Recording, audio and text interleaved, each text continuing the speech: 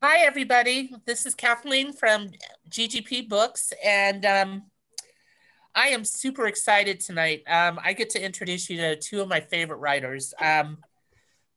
Jill Santopolo has written some amazing books, but for those of you who don't know, she's also an editor at Penguin Random House Young Readers, and she is Chelsea Clinton's editor, I think is very cool. So cool. But this book is really special. It's called Everything After, and I've got it right here. That's why I was a little late. I had to find it. Um, it is one of the most beautiful love stories, and it's got music woven in, and it's got poetry. It's got just about everything that I love in a book. And Jill has a way with people that nobody else, I think. And she does make you ugly cry. So be prepared. And I am super excited. I get to introduce you to my good friend Jandy Nelson, which I know you've seen her at the store a lot. She is the Prince Award winning author of I'll Give You the Sun. And I'm sure soon there will be another book because I've heard at least one chapter of it. But I'd like you guys to join me in welcoming these guys to the GGP Zoom studio. Thank you. Thank you, Kathleen. And everybody, Kathleen's bookstore is my favorite bookstore in the whole country. I think it's the best indie. So everyone has to buy Jill's books from Kathleen after. And also buy Jandy's books. And The Skies Everywhere. And I have all of them. They're fantastic. And I can say, Jill, we've got all of your books too. Yeah, there they are. Because you know what a Uber fan I am. Your store is phenomenal, and you are phenomenal, and thank you so much. It's the best bookstore. Really, it's the best bookstore. It's like a community. It's the community center. It's the most loving place. I adore it. So, well, you know, we actually love our customers. We kind of consider them family, and I hire most of them. Most of my employees used to be customers. So that's a good thing and a bad thing, but you know, I am really lucky. I can't believe the amount of support I've had from the writing community and our GGP community this year. I am blown away. Okay, I'm so happy. And I'm very lucky. But we're not here to talk about me. Let's talk about you guys. Okay, well, I want to talk about Jill's book because I love let's talk about Jill's book. So much. I read all your books. This is my favorite. It did make me ugly cry. For me, it felt really special. Like it's so intimate and romantic and like deep and emotionally true. And I felt like I mean, Jill and I, disclosure, we're good friends. And I felt like I was on the phone with you and you were like, just like late at night and you were just telling me this story, you know, it just felt so intimate. Like, and it's a beautiful thing to be able to do in a book. It's really gorgeous.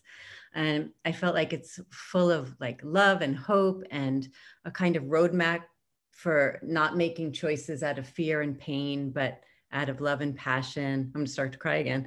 And like how to live an authentic life. And it's funny, like this whole, like that a book can have a very generous spirit. I felt like this book has a very big heart and a very generous spirit, and I felt really embraced by it. So was my take. I loved it. It was beautiful. So much. That means so much to me, especially coming from you, because when I read I'll Give You the Sun, I mean, I was sobbing and I finished it and I was like, no one ever has to ever write a book again because this is the most perfect book in the whole world. No. Truly. I was like, maybe I should just stop because Jandy is so talented. The book is so perfect. So no. But let's talk about your book. So I was wondering if you wanted to, do you want to read like a little bit, like a page even? Just sure. Nobody's asked me that yet, but I'm happy to do it. So we have a little, only if you want to. It'd be nice. I'll just read the prologue, which is pretty short. Mm-hmm. It's very short. I forgot how short the prologue is. It's very short. Maybe I should read a little more than prologue. Okay. Maybe this will help. Maybe I won't think about you anymore, dream about you. Maybe I won't have to keep wondering, always wondering, were you even real? Should I stop there? Or should I keep going? Why don't you read a few more paragraphs? Okay. A few more paragraphs. As she walked down Astor Place toward her office, Emily Gold rested her hand on her abdomen, trying to figure out if it felt different, if there was something new in there, a constellation of cells that would grow as she did, would end up as a tiny person with deep brown eyes like Ezra or wavy auburn hair like her. Emily hadn't known she wanted a baby until she met Ezra. Then the idea of creating a child with him, of having another person living in this world who had his intelligence, his compassion running through their veins. It seemed like something she would have to do, the way she had to breathe, to blink, to swallow. And once she wanted it, once she knew it had to happen, she became immediately afraid that it wouldn't, that she couldn't. The fact that they put it off for a couple of years didn't help. Ezra had wanted to get a promotion first, a raise, an apartment, to make sure they'd be able to give this child everything they possibly could. Now, the time was right. They'd been trying for 7 months, months of hope and anticipation and disappointment.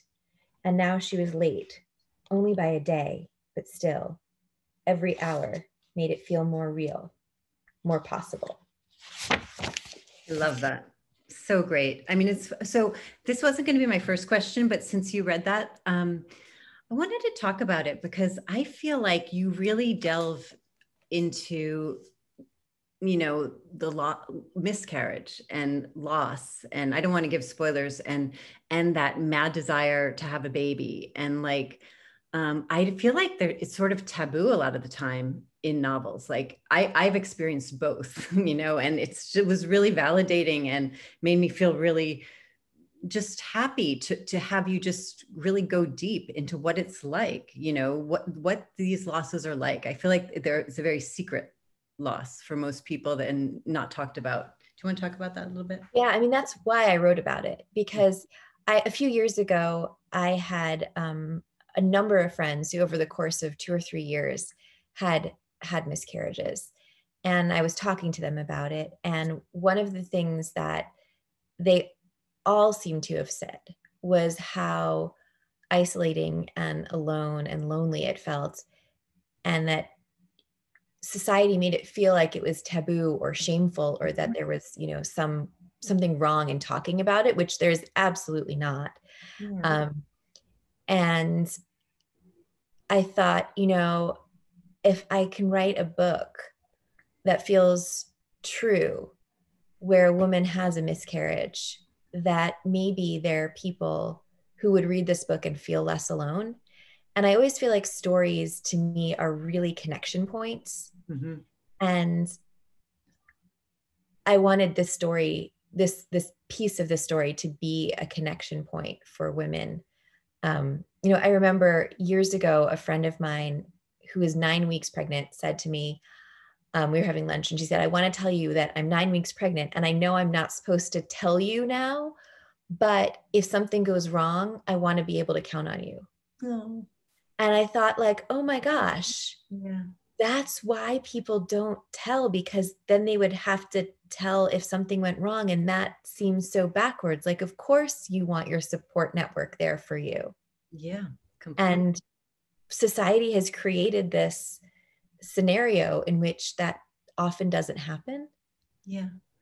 Yeah. And I felt like the way you dealt with the loss too, it's because I don't think for some reason it's acknowledged in society, the real grief that you feel after a miscarriage. I think it's, people are like, well, you get over it. And it's actually really profound. And I love the way Emily deals with it and explores it. And the grief is just, I thought you did it. It was really wonderful. And also that mad passion to have a baby and how hard it is month after month after month after month.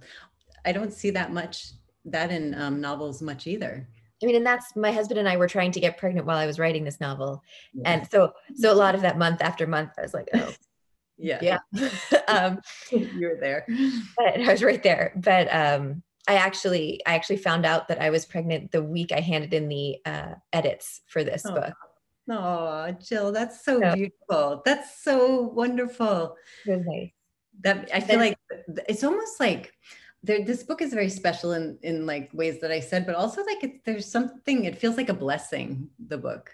maybe like that you got pregnant right after you handed in. I really like that because it feels like there's a little bit of baby magic happening. Right. I had to get it off my chest and then. Exactly. It was really wonderful. All right. So I want to ask you a question because what I also thought was really terrific about the book was the structure.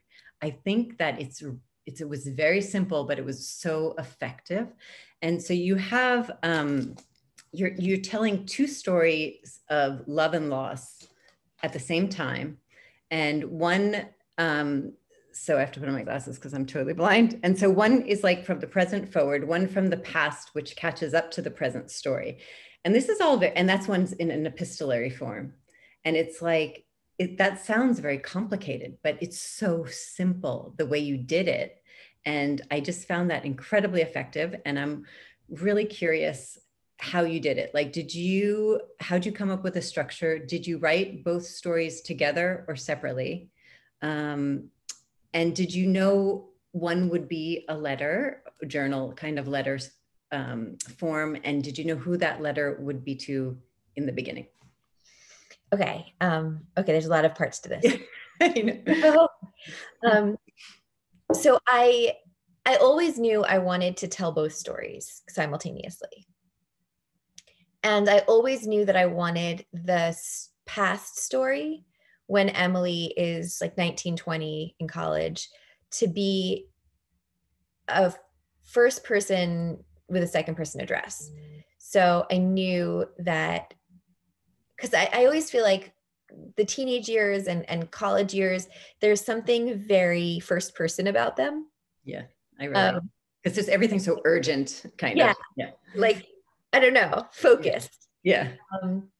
And I knew I wanted that address. I wanted her to be talking to someone, kind of telling her story. And I initially wasn't sure, like I didn't initially have it in sort of journal form, which is what it ended up as. But that piece of it kind of came later. But I knew that like there was a reason she was talking to someone, and I just wasn't sure what it was until I started writing. Did you know who the someone would be? I don't want to give it away for the audience. You knew. Okay. I did. And then in the like current timeline part, I knew that was going to be third person, because I wanted the layers of her to be able to be explored a bit more, because she was older and she'd been through a lot more, and there was just more that I wanted to be able to mine. And I also wanted it to feel very different so that you knew which story you were in and it wasn't confusing at all, because similar things happen at different points. So I just wanted it to be very clear where you were. And then I knew that I wanted the past to take over the present in the middle of the book. Yeah, that was incredible. You did that. So I was like, holy shit, this is so good structurally, because you get to that point and you're like, oh my God, this is perfect. It's amazing. So I wove it in so that the past pieces are short and get longer and longer, and then get shorter and shorter again. And the present starts out long, gets shorter and gets longer, so that she kind of. How you did it. I didn't notice that. Interesting. So she starts out in one place, and then the past kind of changes her in the middle, and she comes out somewhere else. Am I missing parts of the question? Yeah, the one part I'm also curious is, so did you write the two stories simultaneously, or one first and then the other, or how did you do it? I wrote them simultaneously. That must have been hard, actually. I wanted them to fit together really well. And I felt like the only way I could do that is if I knew what was happening in the other story at the same time, so that they could kind of dovetail. But then you, as you're writing it, need to know what's happening in both. Sort of keep them both in my head. That's a lot. Yeah. I referenced back a lot. I was like, wait, what happened the last time we were here? Where were we? Oh, that's interesting that you did it that way. I love that. Well, it was very well done. I thought that was a really incredible structure and perfect for the story. It's one of those, when that happens, when it's just like, this is the perfect structure to tell this. So it was amazing. Okay, so I have a question. So I don't have more than words here with me, but I have the light we lost. Let's Jill's first book. And then it was More Than Words, which you see in her background. And then this one, Everything After. So I feel a little bit like you wrote a trilogy. Am I the only one that feels this way? Like it's like kind of like an emotional trilogy or a thematic trilogy. And I don't know, I mean, I have a lot of questions about that, but I don't know if you wanted to discuss that, because there's definite elements of Emily being a more mature Lucy, and how Lucy, and I forgot the main character's name in Nina. Lena? Nina. Nina. Yeah. So Nina and Lucy, it's like when they're are a little bit younger. And so they make choices that it's almost like, I guess at that stage, it's sort of like you choose the person who allows you to be your authentic self. Whereas in this more mature sort of, with this more mature main character, she realizes that it's not so much who you choose, it's who you choose to be yourself.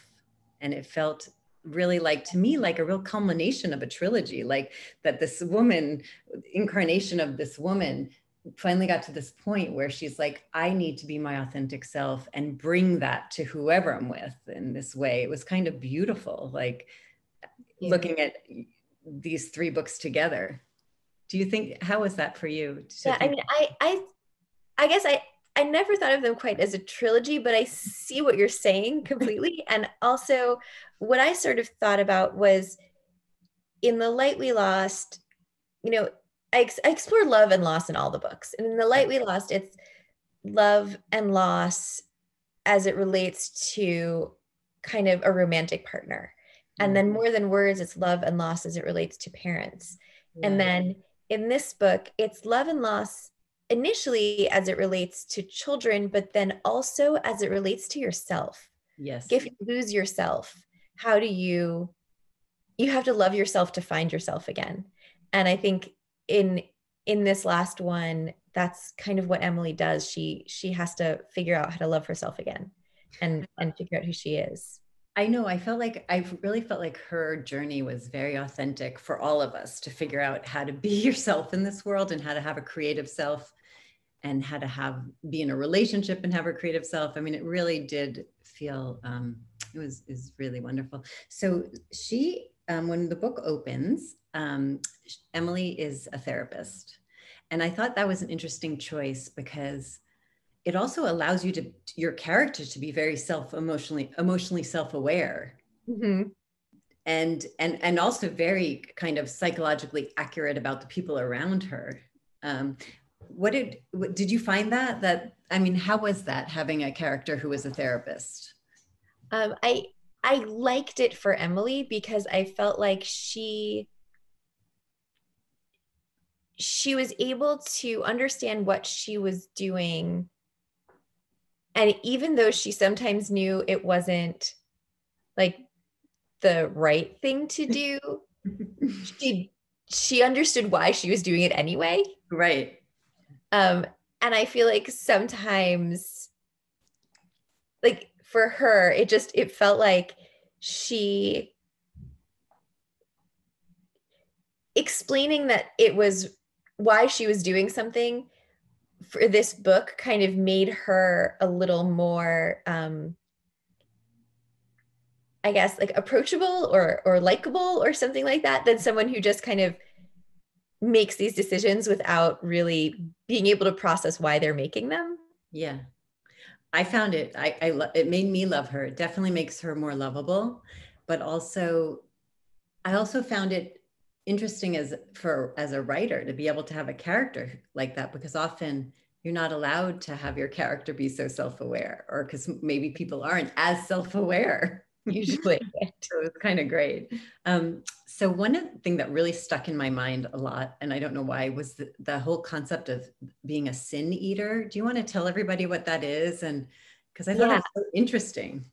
So it's from, I think, like medieval times-ish, where if there was this person in town who, when somebody died, they would make a meal, and the meal would represent all of the sins that the person who died had committed in their life. And this person would have to eat that meal and would be eating their sins so that the person who died could have a lovely afterlife in heaven. And the person, do people have that job? Was it a job that, or was it a family member? Like, no, it was a job, and it was like a look down upon job. Like if you were the sin eater, that wasn't a good job to have. Did Sin Eater take on the sins for real? I think so. Oh my God. I think they like, it became their soul or something. Yeah. Wow. That's intense. So, Emily, I mean, I think that was the moment where you kind of realized maybe she doesn't like her job too much, right? You know, so I wanted to ask you something else. So there's a system of belief in the novel there that comes up with the mother, I guess Rob's mother and Emily's mother. Rob's mother, was she the one, she said everything is going to be okay, and in the end, and if it's not okay, it's not the end. And then Emily's mother said, what was it again? If everything happens the way it's supposed to, was that right? Yeah.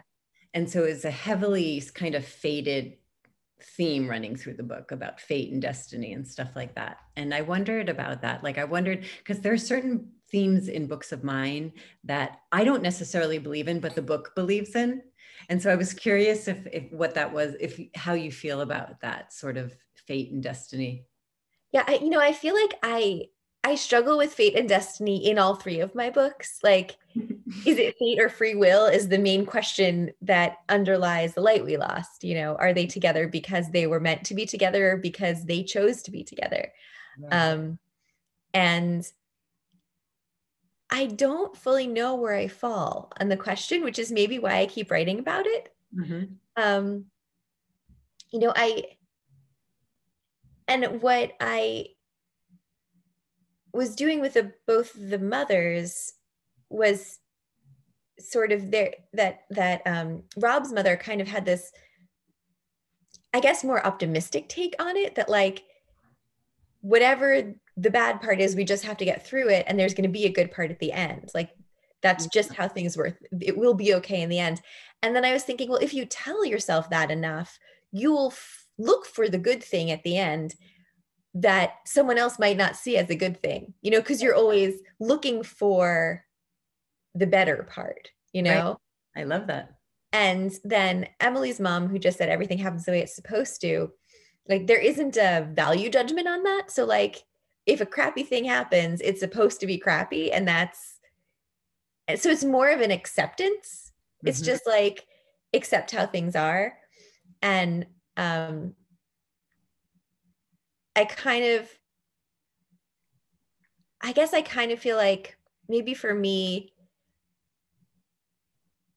I smush those things in my life. Like, I accept that this is how things are, but also if this is how things are, then let's make the best out of it that we can.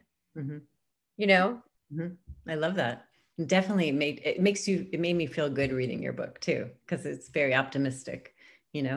Sometimes I wonder, my books also have a lot of destiny in them. And I wonder I started wondering recently if it becomes such a part of your plot or when you're writing a novel, because in some ways destiny is plot is destiny, right? I mean, we're creating something where we're giving the characters their destiny. Exactly. So I think that you're kind of dealing with it on meta level as well as just with the characters, but I really love that part of the book, that they both were grappling with it, and it felt really real to me. So I have all these questions. I just want to make sure I don't want to miss a good one. Oh yeah. So Emily makes a lot of choices, as we all do. And I wondered if she surprised you ever, or did you know what she was going to do? Like, because there's some choices she makes, I was like, whoa, and it was great. I was so happy, but I wondered if you as a writer experienced that surprise too. So the first version of this book was substantially shorter, and there was a whole chunk at the end that just wasn't there. And I was like, there's something very missing with this book. Like, A, it's just too short, but B, like, there is something very missing here. And I stretched out part of a section, and then I was like, oh, she goes away. Okay. Yeah. That's what I'm talking about. Yeah. Yeah. That's what I figured you were talking about. And I guess that it wasn't what I intended initially to happen in the book, but it just felt like what she needed to do at that point in time for the story to feel full. Yeah. And then once that happened, I actually changed the end initially. And the outcome was entirely different. And then I decided I didn't like that ending, but I did still like that she went away. So I flipped the ending back to what I initially thought it was going to be. Oh my God, I want to know, but I can't ask you because I don't want to spoil it. There was a lot sort of at the end where I really wasn't sure for a while how this book was going to end, because there were so many ways it could have. And I kind of liked a few different options, but then I was sort of thinking, all right, what do I want to say with this book? Let me think about that a little bit. And what would I be saying if it ended this way or this way or this way? A part of me thought it was going to end a different way. And I'm happy it ended the way it did. I felt like, because in some ways I felt like, if thinking about your oeuvre as like, I like that she made maybe a different choice than your other narrators did, which I liked. I thought that was really interesting and great. And I'm not going to say any more about that because I don't want to spoil it for everybody. This is the best part. So we haven't even gotten into this, but this book is a lot about being like rock star, basically, like a real rock star, and being a musician. And first of all, I loved your songs. I thought they were really good. Thank you. And I wondered, like, how did you know how to write a song? Was it like, did it just come? It did. I don't know how to write a song. But I did a lot of musical stuff when I was a kid. I'm not talented. I'm not good. I'm really not good, but I loved it. Mm-hmm. So there was a lot of music in my life, particularly in like high school. I played, the flute in the marching band. I sang in like cute. chorale, like whatever. There was a lot of music. So I think I innately kind of a little bit understood like how to go about songs ish. Mm-hmm. And sort of as like, there's one part where Emily is writing a song throughout a couple of chapters.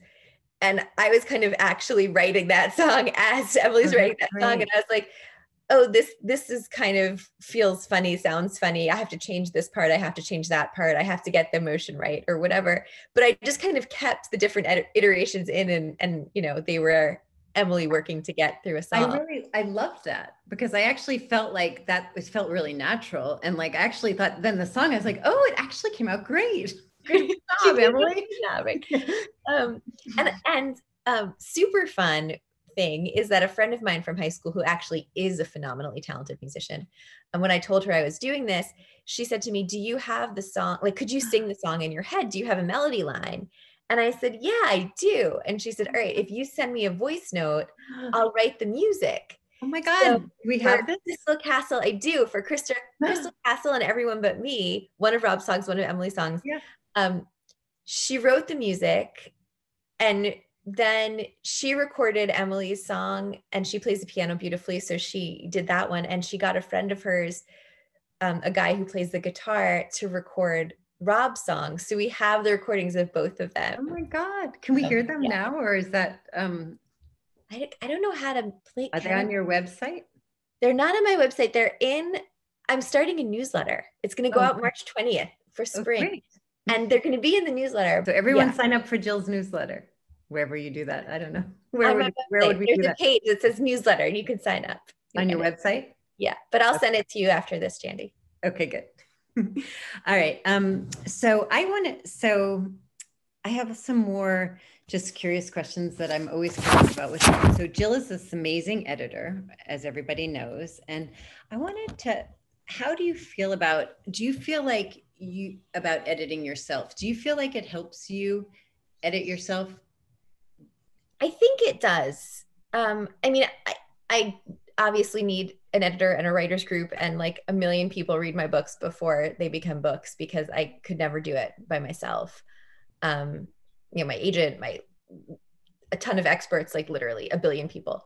But I think that because I have so much practice editing other people's work, I can look at my own work and say, oh, this is actually similar to something that I commented to someone else on. I should kind of use my own advice here and fix this, you know? Right.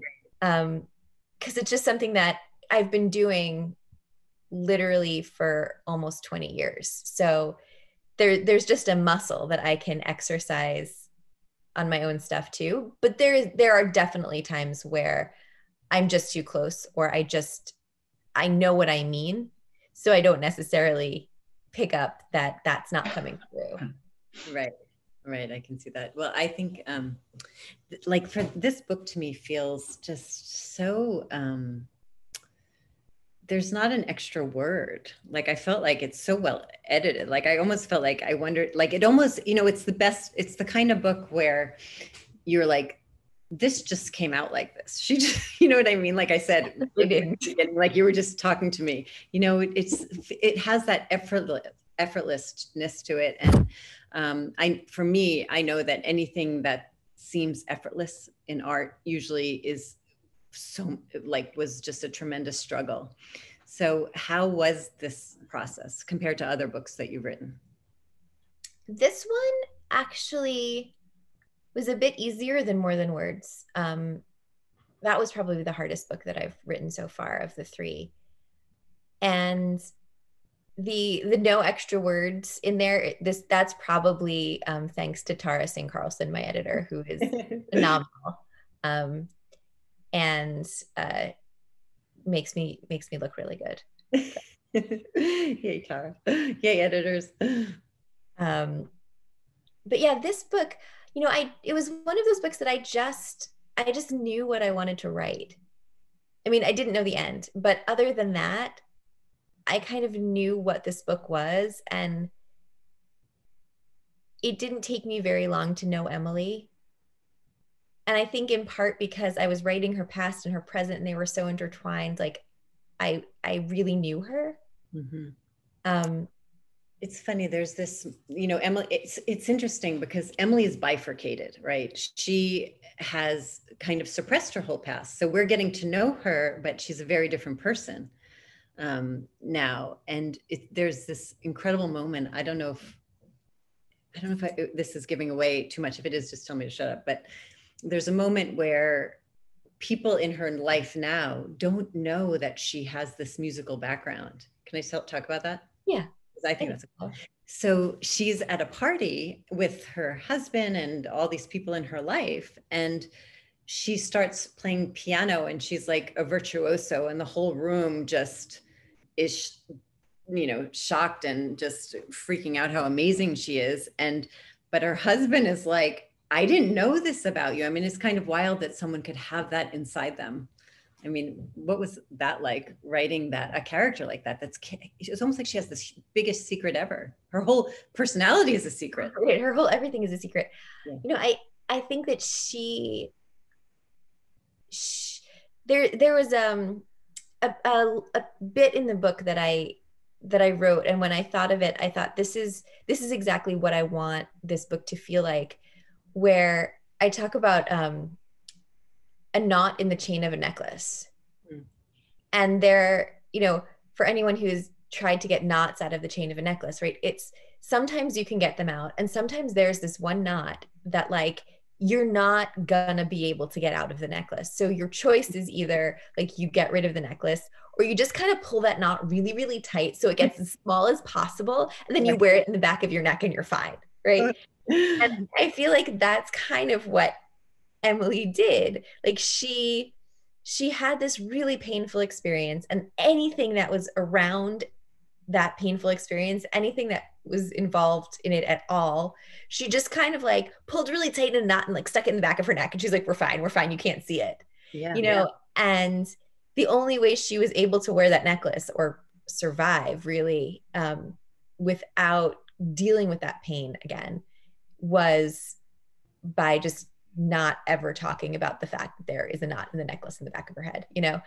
And then the only way she's really able to heal is to be like, hey guys, there's this knot here. Like, can you help? Maybe you can help me undo it. Right. And it's not until she's really able to confront that she's able to heal. Like the thing that she's repressed is the thing she needs to heal from the thing that she's repressing. Right. Completely. It's such a good metaphor for Emily. It's like perfect.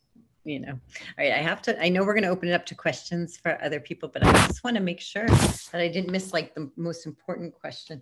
Oh, do you want to talk about the title? I really love the title. And I have to tell you what it reminds me of. It reminds me of, there's this book, I can't remember who wrote it, something like After the Ecstasy, the Laundry. It's like a Buddhist book or something like, and I love that. It kind of reminded me, I love it, everything after. So and the book is really that. It's like, so how do your titles come to you, and how did this one? So this one in particular, I wanted it to have a sort of music allusion to it. And there's this Counting Crows album, August and Everything After. Oh, nice.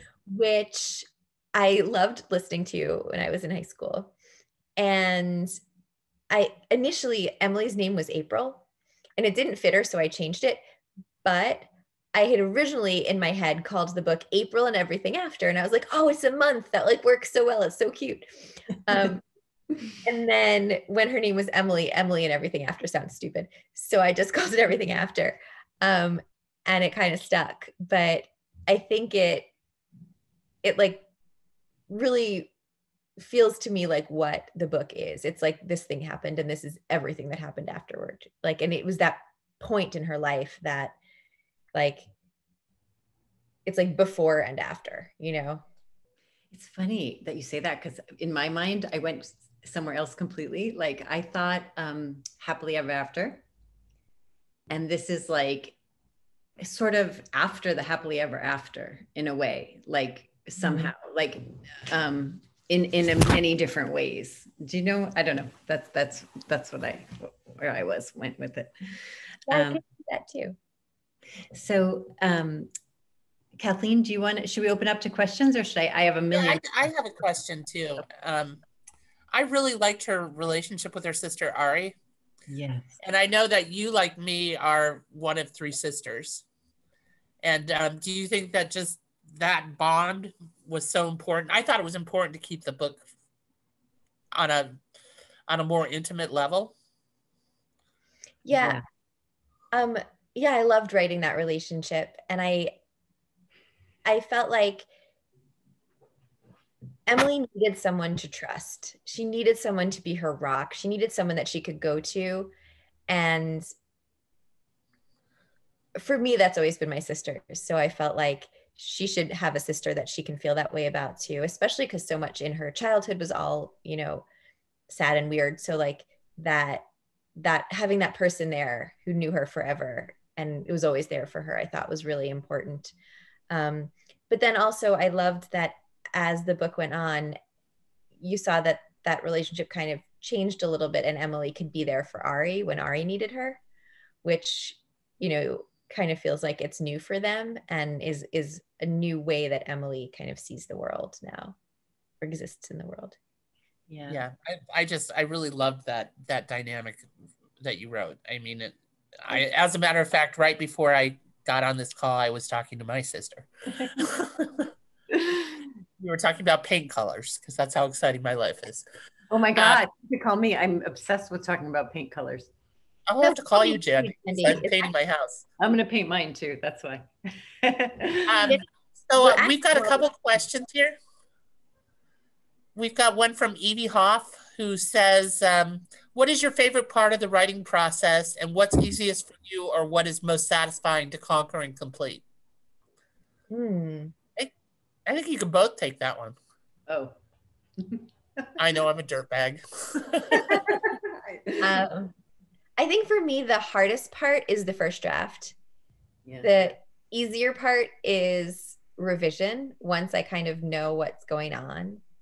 And I think when I can get to the end of a first draft and feel like, all right, at least I have something here I can work with, that to me feels like, okay, this is a relief. There are words, there's a story, there are characters, things happen. Now I can actually like work with this and make it something that I like. I feel very much the same, to be honest. Like for me, there's my favorite part absolutely is the late drafts, because I just want to just tinker, and I would really like to just tinker for another 3 years. But before that, it's hard.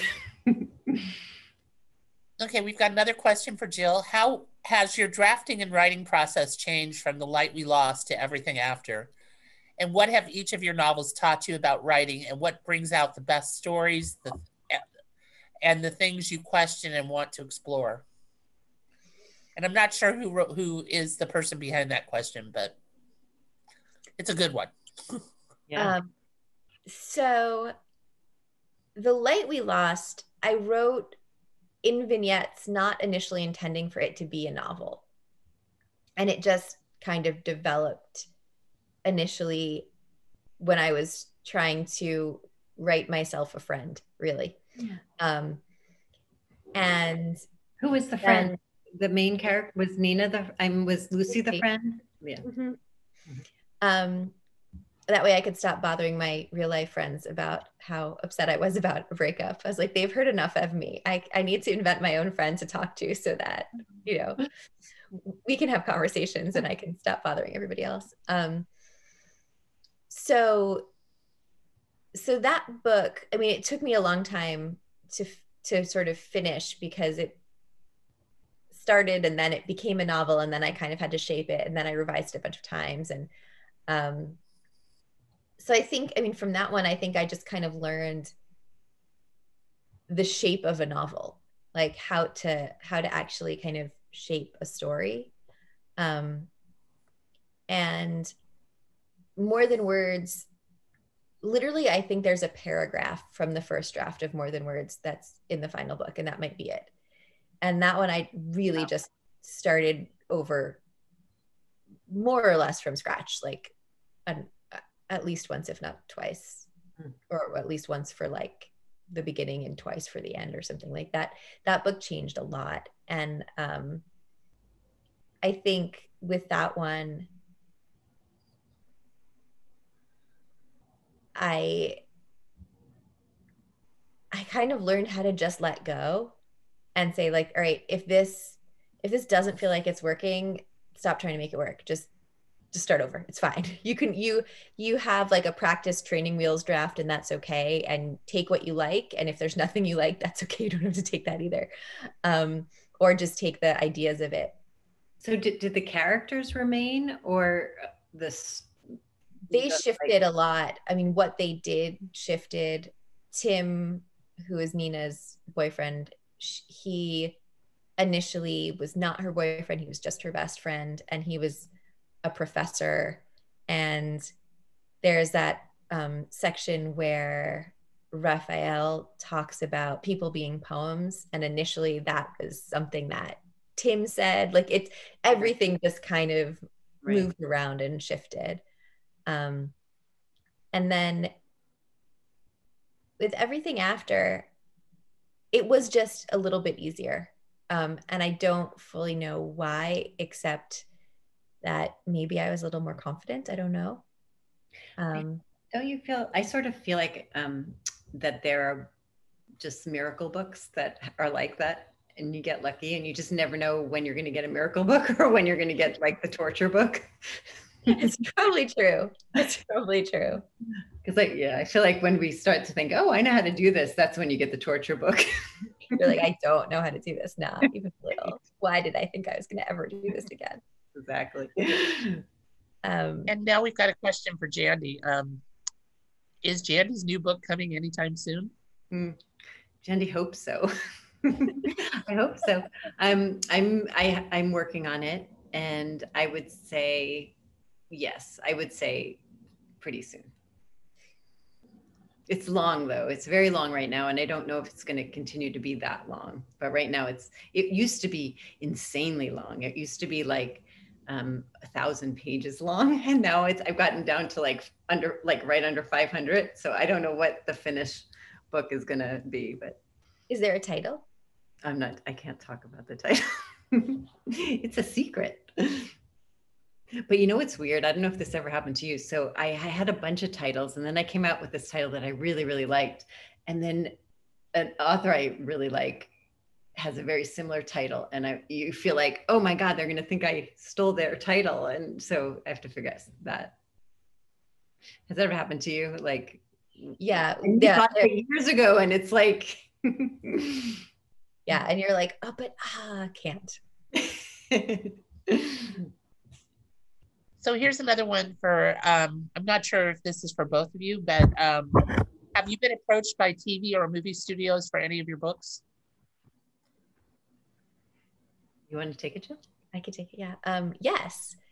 So The Light We Lost is optioned for film, and I actually had a chance to read the script a month ago, 2 months ago, and I love it.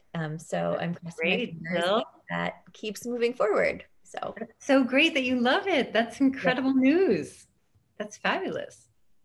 It's really, it made me cry, and I knew what would happen. So like, wow, I was like, perfect. I think that book will be an amazing movie. I really do.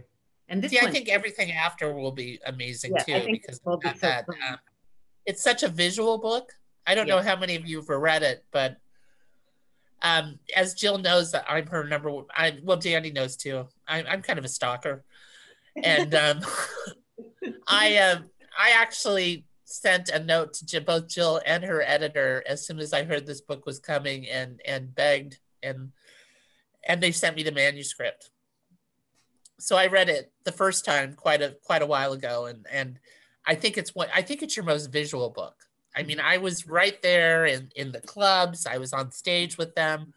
I mean, I felt that the book was so immediate.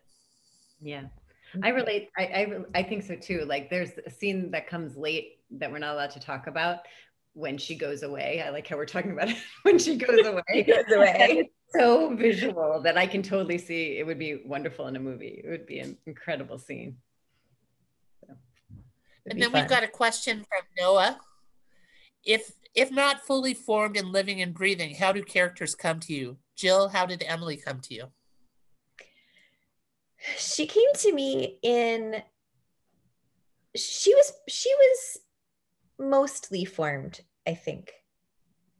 I knew there was a scene with a woman who had a miscarriage, and she was talking to another woman about it. And I sort of kept thinking about like, who is this woman? What has happened to her? How has she gotten to this point? So I guess I started really with that scene, and then was spinning out in my head. And when she was, when there were other, like in very early iterations of the book, she was slightly different, but then as this book sort of grew, she kind of became very much herself. So I think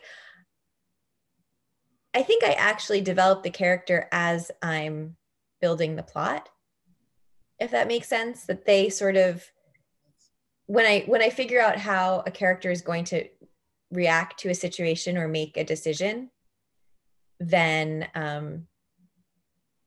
that sort of adds a layer to them that I can use to build the rest of the book. So in all three of these novels, did your main character come first to you? Yes, I think so. It's sort of like the main character and one scene. Mm-hmm. Like I saw them in one scene, and then. That's interesting. Yeah. Now, was Emily always going to be a musician from day one? Kind of a closeted musician as she is in the beginning of the book? Pretty early on. I have to say that that's one of the things that I absolutely loved about the book is it felt so real to me that I felt that Emily was so wonderfully developed from the minute she appears on the page till the very last line. Thank you. I felt that she was somebody that you could pull out of the book and have a really great conversation with. Which is to me is my ultimate compliment. I want to take the character out of a book and just sit them on my couch and talk about the book. Yeah, I felt that way about Emily too. I feel like she could be your best friend for sure. Oh yeah, she'd be somebody you definitely want to hang out with. And Rob too. Can't forget Rob. Oh, I loved Rob. Not that we don't love Ezra too, but definitely would like to chill with Rob. He's great. It could be a more fun night out. Yeah, and Ari and the best friend or Priya. She's also a great character. She was funny too because she's like, "Who are you?" Like, what? She knows her completely differently, and then she's like, "Oh my God," which is kind of interesting. I love that. Now, does anybody else have any other questions for Jill or Jandy? Let me see. I mean, I could talk to you guys forever, and I need to say I miss you terribly. I miss you terribly, both of you so much. Oh my God. Hugs so much. Wait, let me see. Can you tell us just some fun stuff? Like, this is my thing with Jill, everybody, is Jill is one of these superhuman people that gets more done in a day than like I get done probably in a year. So I wondered if you'd tell us what your writing day is like what, and then if you feel like telling us if you have any weird habits, that'd be fun. Or superstitions or whatever. So I guess it depends. Like my writing days really depend. Like, is it a day that I'm doing other work? Is it a day that I've set aside for writing? Like there are some times I'll go away on like a writing trip and I'll write just like when I've gotten a certain level of momentum in a book, I'll just go away and I'll write like all day long. But sometimes I'll just be thinking about the book for like, I mean, I started writing again this past March, but I had taken a 3-month break when my baby was born because my brain wasn't functioning, still medium functioning. I think it's functioning pretty well. So, I feel like it really differs. Like today I wrote a little bit, but I did a bunch of social media stuff. And also I went to a local bookstore to sign some books that people had ordered and wanted signed. So it really depends. But I do try and give myself goals, either like weekly, daily, monthly, whatever I'm kind of feeling, to say I need to hit this by this point, because I do really well with like self-imposed goals. And I sort of, I have one for the end of March that I really hope I can hit, and then I also make dates with my writing group and tell them that I'm going to get them pages by a certain date so that I know I have to write the pages by the time I have to send them to them. Really good. That's good. Yeah, that's good. So I play mind games with myself, basically. Like I play mind games with myself all the time. It really works. It's great. And then we've got a question for Jandy. Can you talk about your book process a little bit? So your writing process? With novel writing, I mean, I've recently been writing. I wrote a screenplay, and I've been working on another project too, which has a very different from my novel writing process. But with novel writing, I don't know. I just sort of, it's hard for you. With my most recent book, it's just been hard I really go for it in the sense of, with this book, it kept turning into more and more books. I would say that there's like 4 novels within one. And I allowed that to happen. I just said at one point, I was just like thinking, okay, this will be my next book. And this will be the book after that. And this will be the book after that. But the truth is I wanted it all to be one book. And so I just wrote it all and then figured I would make it work. And so that's been the process for this book, but my process has been completely different on every book. But this process has been just allowing myself to really write everything I want to, and then pray, and then cross fingers. Does anybody else have a question for Jill or Jandy? I can't tell you guys. Oh, sorry. I was going to ask you what you guys are love besides. So everyone has to buy Jill's book at Kathleen's amazing store and all Jill's books. But have you guys read anything you've loved recently that you can share with us? I have. What? I've read a book that I absolutely loved. Jill's. Yeah. It's Songs in Ursa Major, which is coming in June, and it's a fictionalized account of the love affair of Joni Mitchell and James Taylor at the beginning of their career. Oh, that sounds awesome. Who wrote that? Is that the days? It's by Emma Brody. Cool. And I read it, then I gave it to one sister, she read it, and then I just sent it down to the other sister, and she's reading it now. And then we're all going to talk about it and see what we liked and didn't like, which is what we do. We do that. We have our book group of 3 sometimes. That's awesome. Oh, nice. But there are so many books coming out. Oh, good. I can't wait. I have one that I loved. I blurbed it. It's called The 9 Lives of Rose Napolitano. I love that book. So good, right? Is that the Daisy? Wait. It's by Donna Fredo. Oh, there it is. And it's literally the 9 possible lives of this one woman if she makes different choices, and they're all woven together. Oh my God. I love that. And like, there are some sections where it's like, Rose number 1, 3, and 6 have this scene that's the same, but then they make these different choices and then they go off in these different directions. I love that. That's like the sliding doors kind of thing. I love that as a device. Sounds great. Yeah, this book is so good. This is another one that I'm actually bringing in for one of my staff to read. This is my tile. I have a big pile next to my computer of stuff I have to bring back to the store. Such a good idea. That's great. We have a couple more questions. Okay. Lloyd Russell just said he really liked The Extraordinary Life of Sam Hill by Robert Dugoni. Cool. I love that. He said it's universally loved. All right. Excellent. And then we've got another question from Noah August. Another question. Would you ever post deleted excerpts from your previous books? Absolutely dying for more amazing writing. Who's it for? I think both of you can take it. Maybe. I mean, with this book, there's so many parts that I had to cut that I might. You could post a whole nother book. Exactly. Exactly. There is a cut scene of Everything After that will be on my social media at some point. That is from the version where the ending is different. Oh, wow. I'm dying. I want to see that. After we get off, we have to talk privately. It's not to spoil, to find out what that ending was. I'm so curious. And I want to let everybody know that the book plates arrived today. So we will have signed copies of Jill's books. And we have Jandy's books, like always.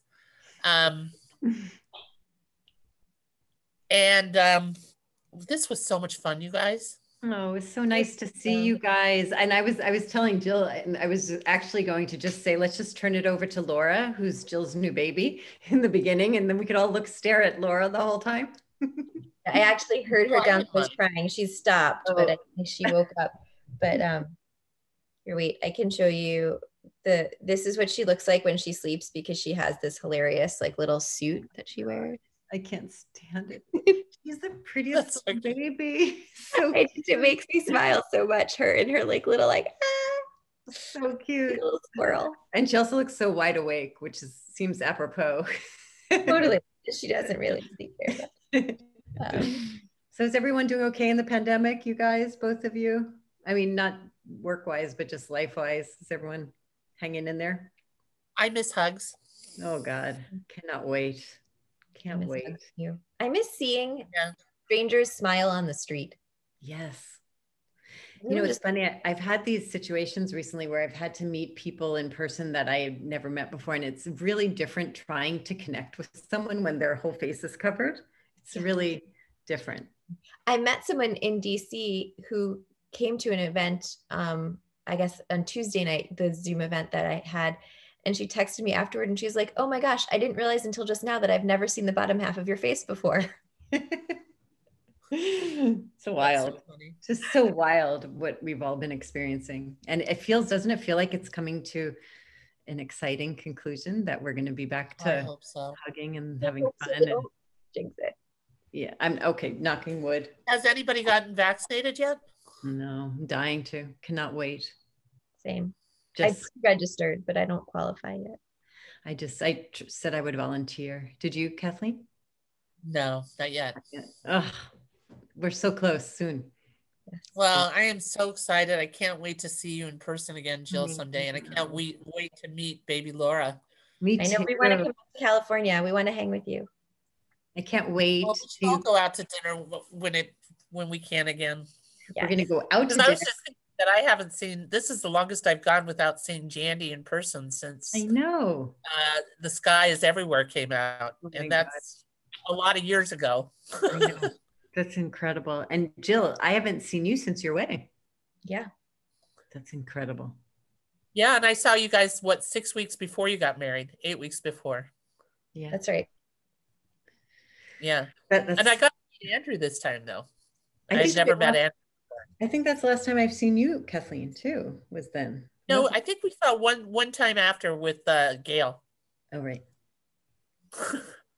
Right. Well, I think I'm holding out for another roaring 20s. So when we see each other, we're going to have to drink drinks, have fun, dance on tables. Cheers.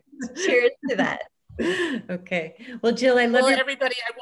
I want to let you know that we do have lots of Jill's and Jandy's books in stock, and you can buy them online at www.ggpbooks.com, or we are open for browsing, which is super exciting, but you do have to wear a mask and do sanitizer. But Jill and Jandy, thank you guys so much. I hope you guys know how much I love you. And I've missed you both terribly. We love you too. And I cannot wait to go to your bookstore and be there in person and buy books and go to readings in person and see you again and give you a big hug. And Jill, I cannot wait to meet Laura. I can't wait to meet Laura either. God. I'm so excited. Once we're all vaccinated, we're just going to fly everywhere. We're just going to go. You'll have to come to our housewarming party. Nina and I, both of you, once things are better, we'll have the real housewarming party. Do you know that Nina and I bought a house, Kathleen? I do. Yeah. So we'll have a party. Nina told me right when she was going over, she stopped by. That was the last time I saw Nina. She was stopping by right before the shutdown to sign books. And she told me that she was going over to sign the papers. It's crazy. No, we did it. We bought it and then everything shut down. It was nuts. But anyway, now we're gossiping. I forget that there are people watching. All right. Love you guys. Congratulations, Jill. Your book is beautiful. I hope everybody buys it. Jill, thank you so much for writing this book. Yeah, I absolutely loved it. And Jandy, I think you've got my phone number. If you could send it, Jill, I want to hear the song too. Yeah. Okay. All right, you guys. So you guys, thank you so much. Thank you. Bye, everybody. Okay. Lots of love. Thank you to everyone. Thank you, everybody. Thank you, Michael. Yes, thank you, Mike. Thanks.